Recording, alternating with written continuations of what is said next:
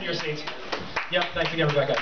And now I'm going to set up something a little bit more classic. I know that things get a little dreary this time of year, so I'd like to try to think of a way to lighten the mood. Now, it's kind of interesting that all these candle holders here are actually quite red, because I'm actually going to borrow a light from one of the candles here. I think I'll borrow it from your table, sir, right here. Don't worry, just leave the candle holder where it is.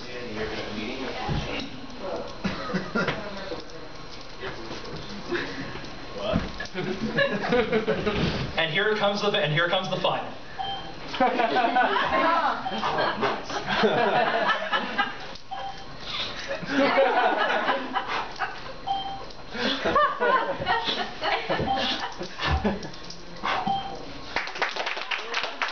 And the best part was I even got the little ding every time it went correctly.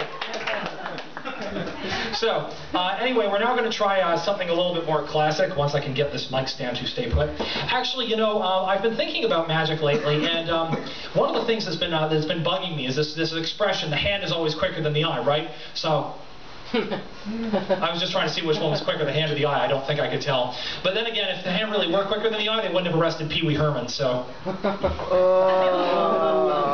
Oh, glad somebody got that joke. Anyway, moving on. What's older than you? This is an old classic called the zombie ball, and you're about to see why. It's basically an old technique to try to invite spirits into the room. I'm just prepping it right now.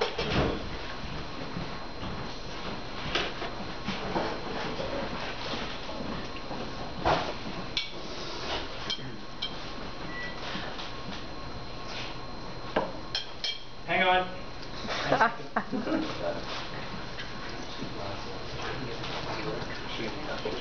Okay, so here we go. We're now going to attempt to see if we can summon the spirits here. Just focus on the ball. Everybody just focus on the ball.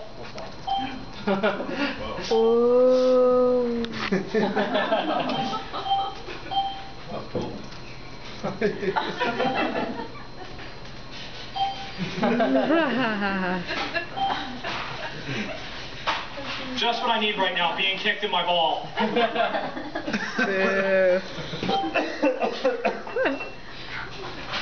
there you go, ladies. Nice work. Now for my next trick, I just need to see if I can find my sword kicking around here, because I was going to do some sword swallowing.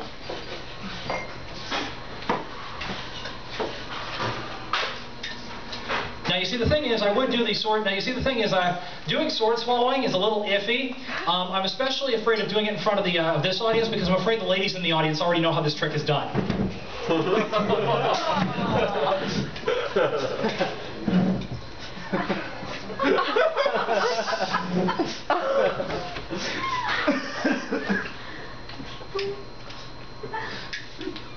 Thank you.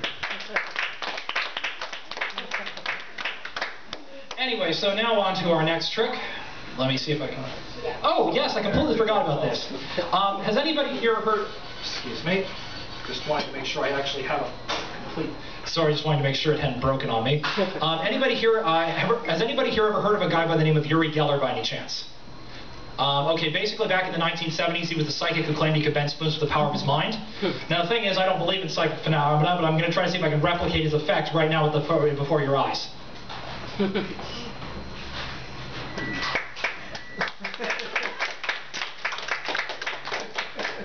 Of course, I show you the spoon, but you know, you're all in the audience and I'm up on stage, and it just makes things a little bit more difficult. But anyway, for my next trick, I need another volunteer. And I also need a volunteer who has a $5 bill on them. Anybody here got a $5 bill? Oh, anybody? Yeah, there's someone right here, actually. Ah, perfect. So you got a $5 bill on you? Oh, perfect. This gets me the perfect chance to use the blindfold. Oh, no. No, not on you, on me. Okay. So first thing, by the way, what's your name? Jules? Everyone give Jules a round of applause, please. Okay, now what we're going to do is we're going to try something a little unusual here. First I'm going to... Oh, sorry, this mic stand is not being very cooperative right now. Sorry, apparently it's not being very cooperative. Give me a sec here to... Thank you. Sorry, that was a sudden last-minute problem there. Anyway, so what I'd like you to do for me is I'd first like you to check to make sure this blindfold is completely opaque for me. Good thing Big Mike is here, yeah. Okay, good. Next, I'm going to put the blindfold on, and I'd like you to show everyone the $5 bill that you've got, please. Okay, just show it to everybody while I put the blindfold on. Hang on, this is going to take a second. Oh, sorry, wrong way up. Okay, now I'd like you to do me a favor, and now that I can't see, I'd like you to hand the $5 bill to me, please. Okay, so good. So what we're going to do is we're going to fold it up really nice and neat here, and actually just do me a favor and take that from me. Now I'd like you to do me a favor and open it up, and that was just to give me an idea of the braille and the feel for the ink. And now I'd like you to do me a favor and try to grab the serial number for me. I'd like you to take a look at the serial number, and I'm going to try to see if I can read your mind for it or read the feel of the ink, whichever works better. Okay, I'm sensing it starts with an A, AF, 309. This is the tough part. 6696. Did I get it? Yeah. All right, everyone, thank you. Give Jules a round of applause, please. All right. Now, the fact that this blindfold is opaque is going to come into play. Well, actually, right now, we're actually going to try our next trick, and for that, I'm going to need a volunteer from the audience. I can't see anything right now because of my glasses. So, everybody, if somebody comes up on stage, just applaud for them for me. Hello, somebody? Anybody? Oh, okay. I'm seeing a big blur of red coming my direction. Okay. What's your name, by the way? Rebecca. Hey, what do you know? 2 Rebeccas in one night. This is kind of cool. Everyone give Rebecca a round of applause, please. All right, good. Now the microphone stands staying up. Okay. For this next trick, what I'd like you to do for me is I'd like you to shuffle through the deck and select any one card once I've got the blindfold on. Do not do it until... first things first, you better check to make sure the blindfold is okay. See, No, just wanted to be able to make sure that you couldn't see through it. No. That was the whole idea. Okay, so I'm just going to put the blindfold on now. And now I'm going to try to, I'd like you to do me a favor, riffle through the deck, shuffle it, whatever you want to do. Pick out any one card that you feel comfortable with. By the way, I'm sensing somebody here knows an Edward. Does anybody here know an Edward? Yeah. Okay, yeah, sorry. He goes by Ed. Oh, he goes by Ed. Okay, sorry. Okay, is he a bit of an artist by any chance? Something very, very works a lot with his hands? When he's lonely at night, I guess. All right. Yeah. Well, like I said, that's probably where the creativity comes from. Tell him to knock it off. The psychic vibrations are starting to hurt my head. Anyway, moving on. Could you do me a favor and grab that card out that you selected? And I'd like you to do me a favor and hand the card to me. Hand the card to me. Okay, is the card in? Okay, I can't see which way this is, okay? So I can't tell if this is upside down or right side up, or... Is this facing the audience now? Yes. It is? Okay, good. I'm good. Okay, good. Now I'm going to try to see if I can read your minds collectively for this card, okay? I keep getting this as the power of 5 in crazy 8s. I keep sensing it's a black card. Hang on. Face card. I keep wanting to say... I keep wanting to say a spade. Queen of Spades.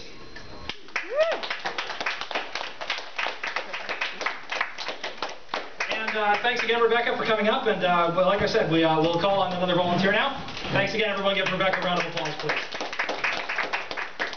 Now, I'm going to put my glasses back on because I really want to be able to see you, all of you lovely people.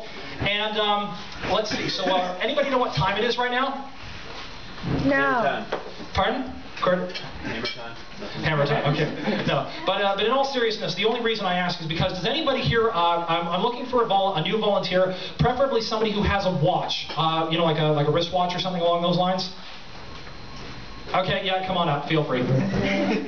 Now, this is the reason I'm calling up a volunteer is because of the fact that this is a close-up effect that I would normally do a round table for stuff, but I'm going to be doing it on stage because, well, I am running out of stuff to do. No, I'm just kidding. But anyway, so like I said, I'd like you to do me a favor and just loan me your wristwatch for a second here. Okay. Now, the normal thing is, though, is that can you all see the second hand moving on this watch? Can you all see the second hand moving? Okay, well, for those of you who can see it, please affirm for those who can't. Now, what we're going to do is I'm actually going to try to stop time locally, and he'll be able to verify it, and so will you guys in the front. I'm going to move the watch over my hand, just give a quick little wave, and I'm going to try to get it to stop, okay? So here we go at the count of 3. 1, 2, 3. Has Sweet. And the second hand stopped in motion. Can you see this? Like I said, but you can verify for them it's stopped? Yeah. No, like I said, I just give the watch a little shake and it starts moving again. Nice. Everyone give them a round of applause, please, and thanks again. So like I said, we've done, now let's see, we've done the zombie ball, we've done that. Oh, the book test, I completely forgot about that. We're merging a little bit more with some mentalism now. So for this one, I need yet another volunteer, preferably. How about you fiddling with your hair? We haven't had you up yet. Come on up here, give yourself work. Yeah, everyone give a round of applause, please. All right, so what I'd like you to do for me is there's a stack of books there. Just give me a second to move the stuff off top of it.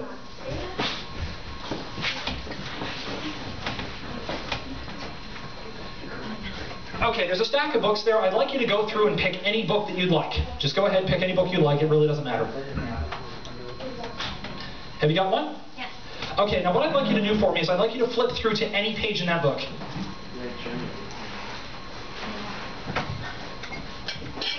Okay, now I'd like you to select any word on that page. Okay, now what I'd like you to do for me is I'd like you to memorize the word, the page number and the word, and close the book again. And just slip it down there. Okay, now what I'd like you to do for me is because of the fact that I need a focusing center in order to be able to do this next trick.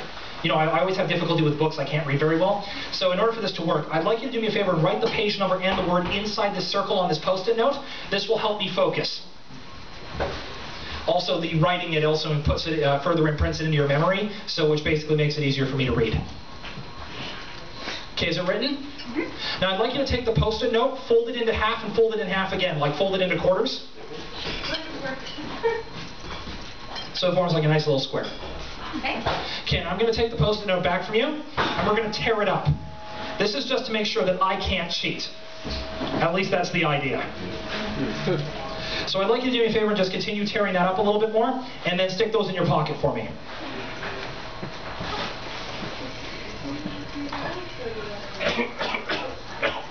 Sorry about that, got a little bit of a cough there. Anyway, so what I'd like you to do for me is I'm now going to try to read your mind for the word and the page number. For those of you, if any of you did see The Secret of this trick, please don't spoil it. And I think I saw one person who did see The Secret, so like I said, if any of you saw The Secret, please don't reveal it to her because, like I said, we're trying to keep this, we're trying to keep the illusion alive. So like I said, okay, so hang on. I'm sensing the page number is odd.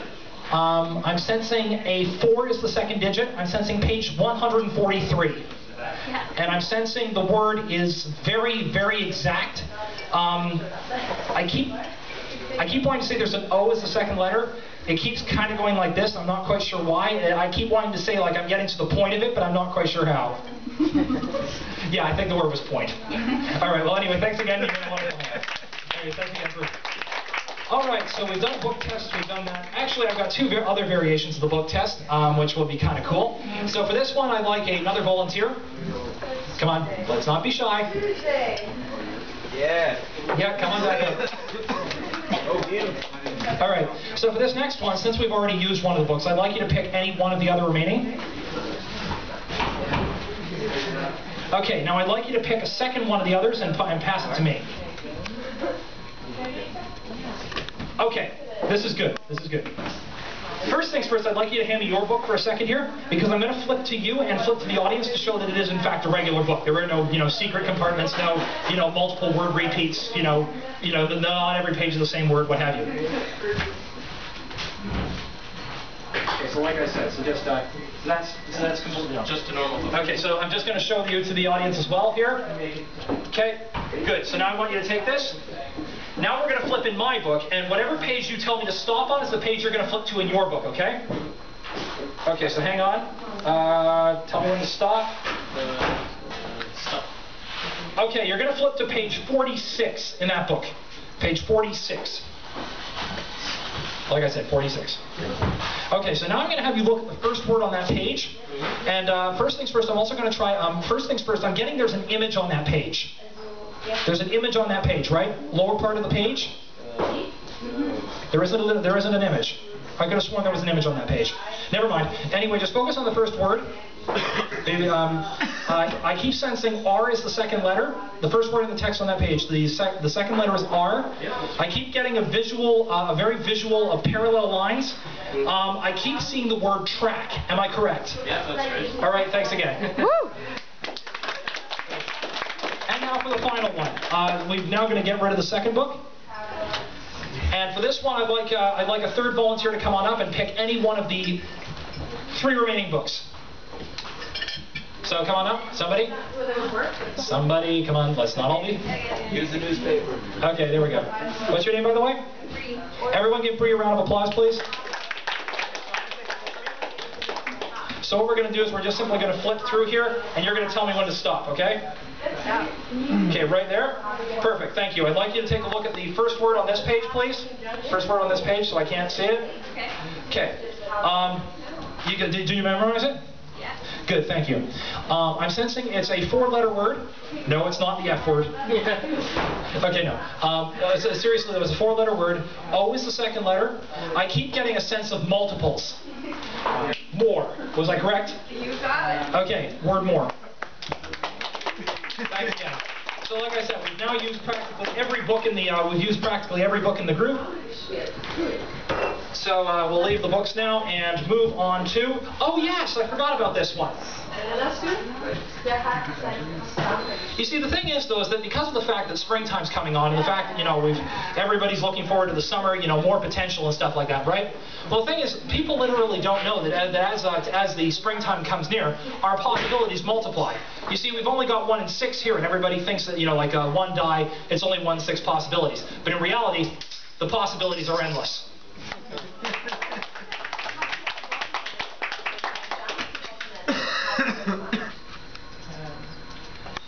Now for my next trick. This one's an old classic. Has anybody here seen the Chris Angel episode where Chris Angel penetrates a window? Yep. Okay, this is kind of a miniaturized version of that. So what we're going to do is, well actually before I do, I'm just going to grab a pen here. Can everybody see that this, sorry, just let me pick this. Can everybody see this is solid? Like I said, it's completely solid. Like I said, can everybody see this is completely solid? Like I said, not going anywhere. Like I said, that was just intended as a little joke there. But anyway, what we're going to do is we're going to put the cards right in here. Like I said, we're going to put the cards right in here. What is that? Like I said, it's just a little window. It's going to penetrate Chris Angel. Well, like I said, if you get the idea of how this trick is done, this is exactly how Chris Angel did the trick. So, call this a little reveal for you. Call this my one trick revealed. Anyway, I do me a quick favor and I just penetrate the cards. Like I said, just penetrate the cards with a pen. That's not the impressive bit, obviously. We give a little quick wave here with the we give a little quick wave here on the cards. At least that's the idea. And like I said, when we pull the cards out, you see the cards have been penetrated, but the window is still solid. Now, like I said, if you figured out how that was done, that's exactly how Chris Angel did it in the big scale. Huh. Yeah, so like I said, hopefully that was a little reveal that you guys enjoyed. Now, on to our next trick. First things first, I have to check the time before we. First things first, I have to check the time.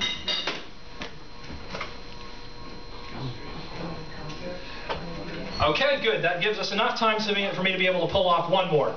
For me to be able to pull off another one. This one I need. This one's another card/mentalism trick, so I need another volunteer. Okay, Rebecca, come back up. Come back up. Okay, so for this one, I'd like you to do me a favor. This time, I'd like you to shuffle the cards, pick any one you like. Shuffle the cards, pick any one you like. And do me a favor, after you've taken that one out, lay it face down on the table for me. By the way, first things first, I'd like to show you all this is my wallet. We're going to be using this in a second. Okay, let me know when you picked out that one card. Can I look at it? Yeah, go ahead and look at it. Show it to everybody, but not to me. I'm going to look away while you do this. Okay, perfect. Go ahead and stick it down on the table. Okay, perfect. So now what we're going to do is I'm now going to take it and slip it in my wallet. Like I said, no way I can see it. We're just going to slip it inside the wallet here. And like I said, there's absolutely no way of seeing through this. I'd like you to put this in your pocket for me. Now she can identity thief me. All right, but I know she's going to, so we'll just wait and see. Anyway, hang on. I'm sensing the card is black. Yes. Okay. Now, like I said, It's black and white. yeah. Yeah, black. Thanks. Okay. The world is... Oh, sorry, that's a bad joke. Anyway, so yeah, like I said, it's a black card. I'm sensing... Is it a club I'm sensing? I keep sensing a odd club. I keep sensing 5 points one way and 2 points the other. I keep sensing it's a 7 of clubs. Yeah. 7 of clubs. There we go. So ladies and gentlemen, I think yeah, for a minute there she was about to run off with my wallet, I think. But anyway, let's take a look and see if I was right. What do you know? I was. All right, you can return to your seat, Rebecca. So let's see what else I've got on me that I haven't used in a while. Oh yes, I forgot about these guys. I would like another volunteer, preferably a lady this time, since we've already had a lot of guys and a lot of ladies bounce out, you know. Well, what the hell, one more time. Come on, one more time. One more time. I'm kind of developing a rapport with you here. All right. By the way, I'm sensing, Rebecca, you have a boyfriend in the audience, correct? Yes. I'm sensing his name is Mark. Mark? Mark, I hope you don't get jealous by this trick, so just bear this in mind, okay? This is just one of the heads up. Hope you don't get jealous. Okay, so what I'm going to do here is I've got 2 sponge balls with me, okay? This is relatively simple. Now I'm going to take one of the balls here, okay? I'm going to take one here. Now I'm going to hand you the second one, and I want you to squeeze it, okay? Just hold it. Just hold it tight. Now, at the count of 3, I'm going to do a little bit of a disco wave, and I'm going to make the ball appear from here into her hand, okay? Ooh, that's a little tight. I didn't know she squeezed my balls that hard. Thanks again, Rebecca. You've been a wonderful actor. And like I said, Mark, I hope you didn't get jealous by that trick. I'll let it go this time. All right.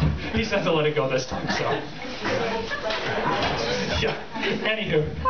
Anywho, bad jokes aside.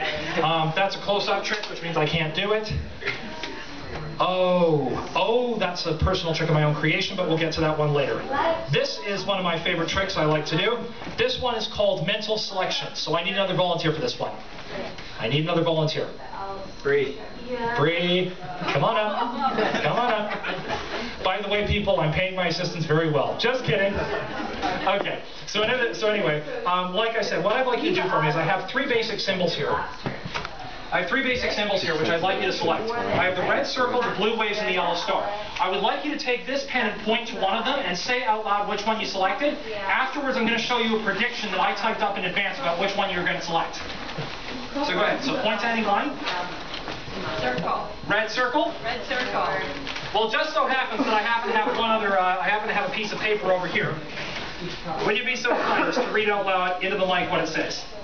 You will select the red circle card. Can't tell you, Bree. If I did, it wouldn't be magic. So thanks again, Bree, for coming up. And let's see here. I've also got a couple of others. Actually, I've got a couple of others in the same vein. So while we're on it, let's do another. Let's do one more telepathy trick here.